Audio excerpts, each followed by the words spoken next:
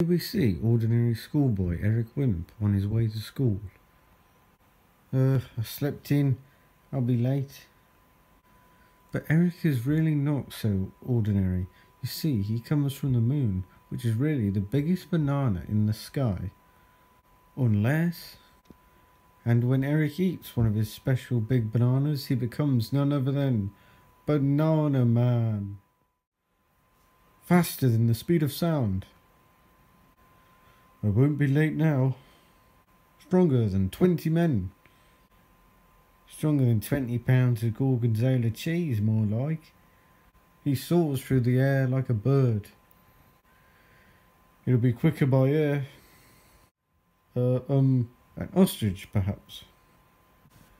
He performs helpful deeds wherever he goes. Ooh, me head. He saved us a week's demolition work by knocking down that old building, and we didn't even get a chance to thank him.